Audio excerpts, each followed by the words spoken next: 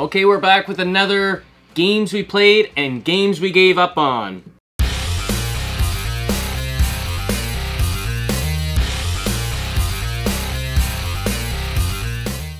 I'm Scott. I'm Jen. We're Retro Rivals, and here we are with another stack of games that we've played. We've actually finished quite a few games. We did. And there was a couple that we gave up on. Yeah. They weren't the greatest, obviously. That's why we gave up on them. Yeah. I had nothing to add to that. I was just wanting to hear myself talk. Okay, so in no particular order, I have two Switch games Jen played back-to-back. Back-to-back. Bloodstained, Curse of the Moon, 1 and 2. These were Siege pickups from when we went to Siege in 2023. They both play more like an old school Castlevania, not Symphony of the Night, but something you find on like the Sega Genesis. With some modern conveniences, I assume. Modern conveniences of you can play it with only a limited amount of lives, or you can play it with unlimited. And so I played unlimited. Difficulty settings, basically. Yes, you can make it more difficult or easier depending on, you know, how much you want to be frustrated. But this one's 1 to 2 player, which would have been cool. Would have been cool. But it's not a long experience. Like, we're talking 2.5 hours for the first one, and 4.5 for the second one is what I spent on them. Yeah. They're both really, really fun. Now, are you ever going to want to play that one again? I will definitely, because it's a 4-hour game. It's Alex is not going to play that with me. 4.5. I would rather play it probably co-op. I wouldn't even mind, but Dennis is not a big Castlevania fan. He played Symphony of the Night and he was like, okay. But he probably wouldn't play that with you, but I will, because I am your best friend. Okay. And then I'm going to put these like this, so and he's going to screw it up. zoom out of it. You won't even see it. Okay. This next one is a PS5 game, Death Wish Enforcers. We played it 3-player. It can be played up to 4 players. Yes. This... Look at my arm. What did you do? It's an elastic. It's gonna look like he just let me out of my shackles. I took her out of the shackles. I'm like, you must play games. Finish your game now. 1 to 4 player. This had a lot of Sunset Riders influence. Yes. If you like that game, you'll probably enjoy this. Sunset Riders and a porno had a baby. Not for kids. Not for kids. I think I enjoyed this a little bit more than you or Dennis. Definitely more than Dennis. Well, we're not as good at it as you, so... I didn't think I was very good at it either, though. But but we were really not very good at it. Yeah. Okay. Like, super not. I won't argue with you. Why do I have 2... Why do I have 2 coasters? Oh, well, I don't need a coaster. These don't sweat. Did you give me 2 coasters? I gave you no coasters. You brought your own coasters here. Feels like those ended up in the sink, but... I think so. All right. Another co-op multiplayer game. Oh. Played it, I think finished it a week ago. Zombieland Double Tap, or Zombieland Road Trip Double Tap, or however you want to say it there. It's all in that. Yeah. We played it 3-player. What I will say about it is the gameplay itself was enjoyable. Too much dialogue! Too much dialogue from characters that weren't even the real actors. No, one was. Well, yeah, the younger sister. I don't know. I double... You looked it up? Double checked it. She double tapped that. I checked. One almost game-breaking glitch where you're in the grocery store. Yeah, the grocery store. We got so stuck. Something. There's like a wall there that's not supposed to be there. It's not supposed to be there. We got stuck. We got stuck, and it was like you're in a maze. The grocery store is a maze. And we were stuck for an hour. Yeah, we kept dying. We kept dying. It was the difficulty spike was so intense. Although I hated it. That's probably the most difficult level. Yes, although I hated it, I think it made the game better. Otherwise, it would have been a cakewalk. Not the glitch, but the difficulty spike towards the end. But it made the game a little bit better.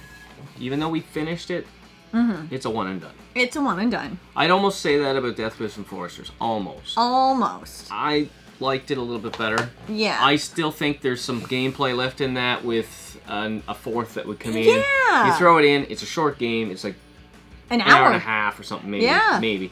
And there's a lot of See, when we say gave up, games we played and we gave up on, I couldn't even say that.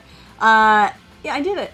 When we say games we played and games we gave up on, sometimes it's just we're giving up keeping that game. We might have played all the way through it. And then there's games that we just gave up on. There's a game in here that we just gave up. Yeah. All right. I think we have a heavy theme of co-op. We do. Multiplayer games. On the PS4, Curse of the Sea Rats. Thanks for the recommendation, Square Pegs. Shout out to Jay. Yes, I definitely seen that on one of his videos. Yes, probably, it was probably a year ago, probably. Yes. And I was on the hunt for a while. Mm-hmm. We got it for a great price. Yes. Yes.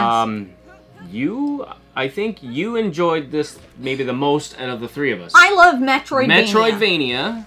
There was a lot of backtracking and everything. The map is definitely Metroidvania style. You're all rats. I'll tell you what, nobody gave a fart about the story. No. Or the dialogue. Oh, the voice acting was terrible. The voice acting was not good. Not good. I don't know where they pulled those accents out of, but nobody in the world has those accents. It's bad. It might have been racist. No, there was all different sorts. Yeah. I like the graphics. I like the gameplay. Yeah. I hated the voice acting, and the story just was not there. Wow. Wow. Yeah, it was. I mean, would you play it again? I loved it. I would play it with. I would play it again. There's no way I'd get rid of that. I thought it was okay. I think it might be my contender for the best co-op game we've played this year, but I simply can't remember all of them, so that's the problem. Oh, can I just say, the dog bone? If you guys are looking for the dog bone... Spoiler alert. Spoiler alert! There is a quest where you have to find a dog bone. Because there's prisoners in a cage, and the guard is a dog. So if you distract the dog with the bone, you can get the prisoners out. Don't do that. Don't do that. Just trust us. Or do it at the first of the game, if you can. Yeah. Or as close as you can. Because, yeah. Yeah. Well, you figure it out for yourself. Yeah, don't. Or look it up. No.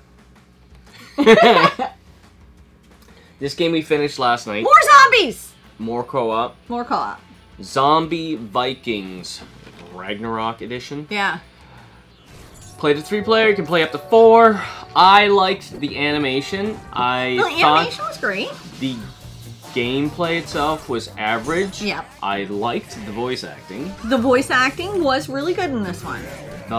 Some of the boss fights were infuriating. There was 2 pretty infuriating boss fights. Yeah. That was it. Dennis could not wait to be finished, and I was also... It overstayed its welcome by a little bit. Yeah. Now, when you look it up, it says about 6 hours-ish. Mm-hmm. You know, how long to beat? 6 hours-ish. It took us 10.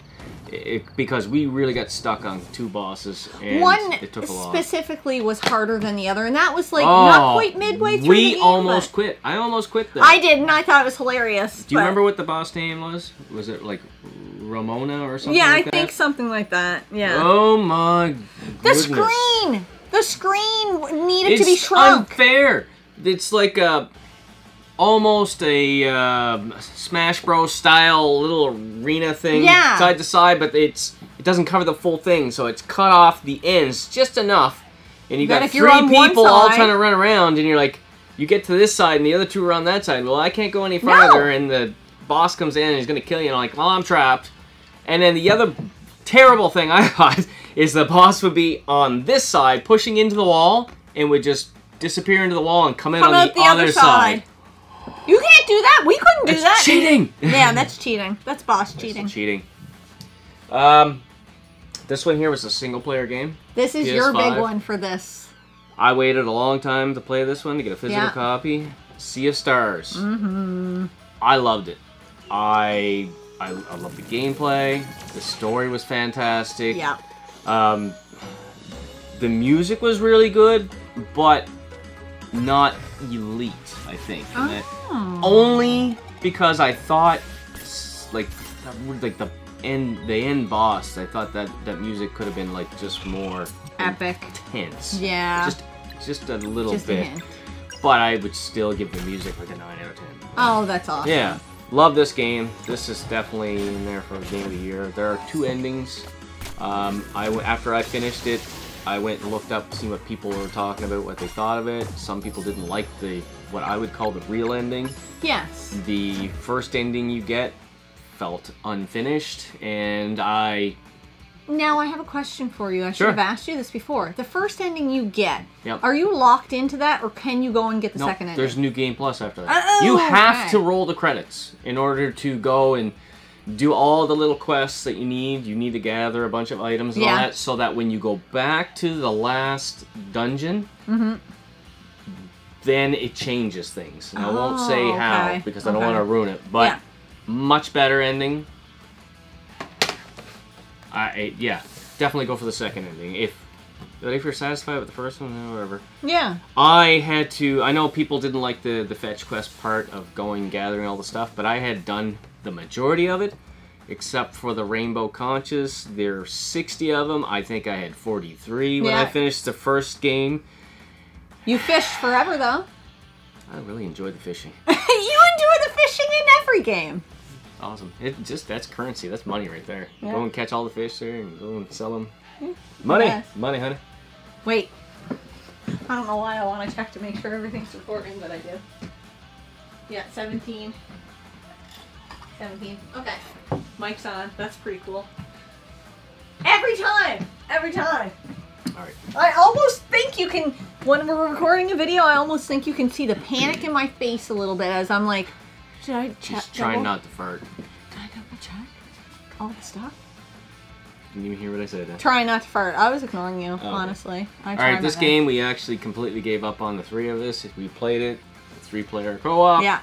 It is Rogue Stormers on the Xbox One. And so many people in the comments of this pickup video or this new games and stuff video were like, that looks really cool.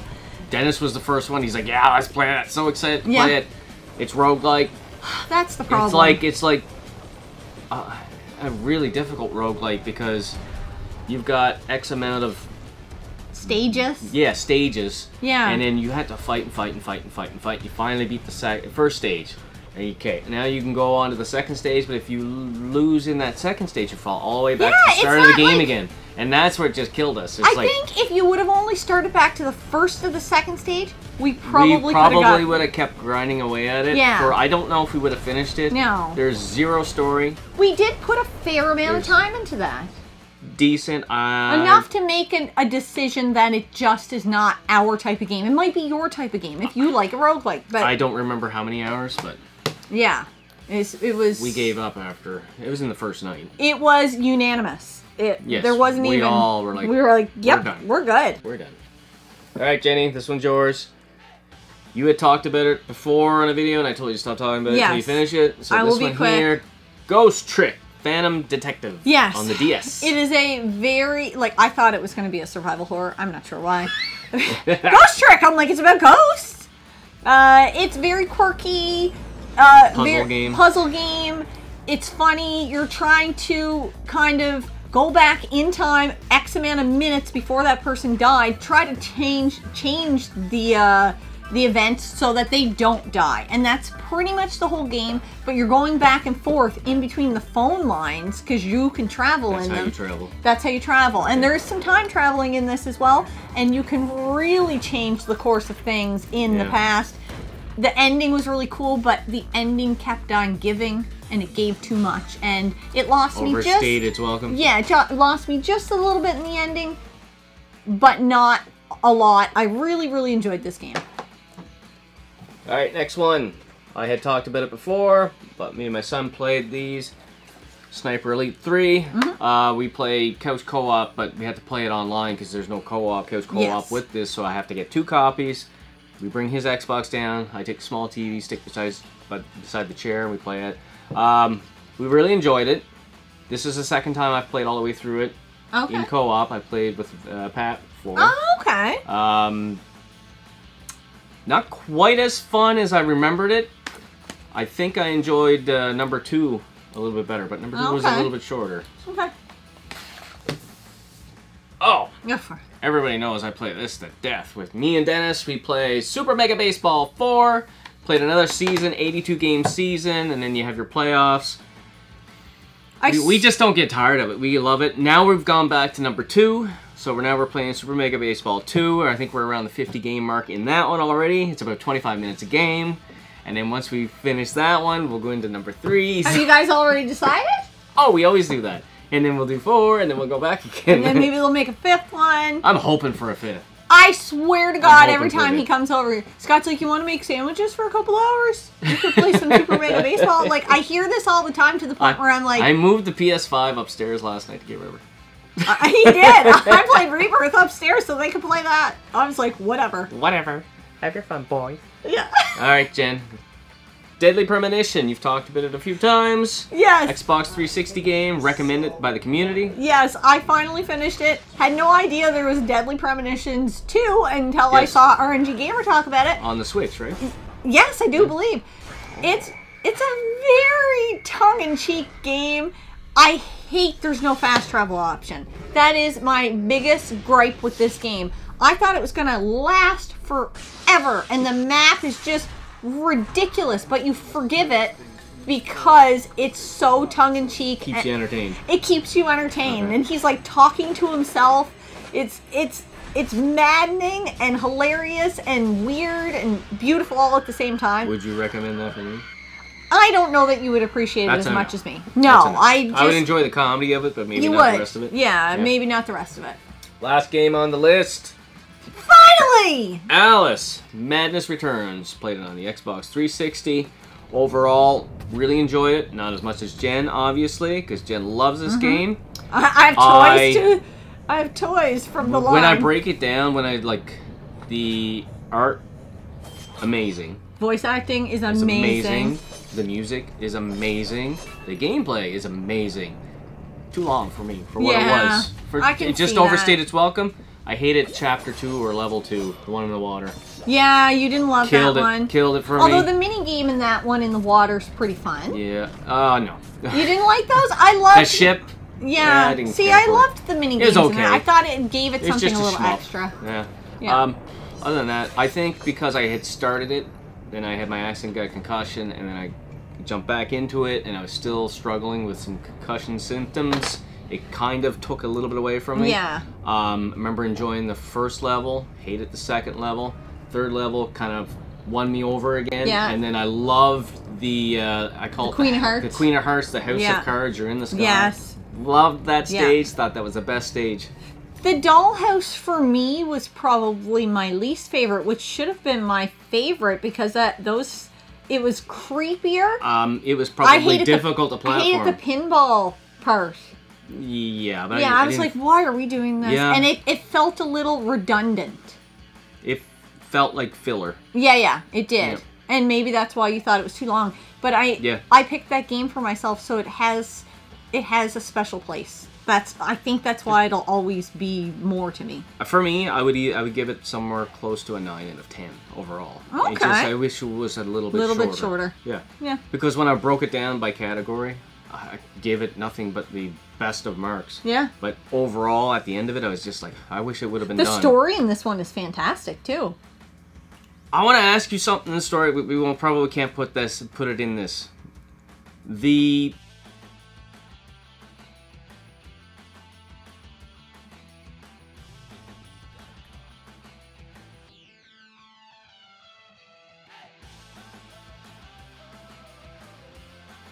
I completely forgot that part of it. I just blew your mind. You did. That's what I got from it, and it kind of twisted it for me, and I was like, whoa. Those are our games. We played games we gave up on. This is a definite give up on. That's already in the trade pile. In the trade pile. And the zombie games. Both zombie games will probably be one and done. Never touch them again. Yeah, we'll probably keep it long enough to do a PS4 collection at some point, and then those will be gone. But that's a good ratio. That's a good ratio. Yep. Yeah. Best game really on this table for me was Sea of Stars by far. Oh, yeah. If I have to go by best game on this table, like I played that one, so I didn't play that one, but it would be Curse of the Sea Rats for me. So. That over. Really? I'm not picking Alice because I didn't play it. Yeah. But Curse of the Sea Rats. That's over. Yep. I'm shocked. I loved that. Yeah. But there was nothing like, oh my god, to them. Maybe if they had been a longer experience. Maybe if we're talking a 15, 20-hour game. But they were more basic. I just really liked that, despite the horrible accents. So. Wow. Okay. Yeah. That blew my mind. There you go. Alright, guys. Thanks so much for watching. And until next time, game on. Oh, that was easy. Easy, breezy, beautiful cover draw.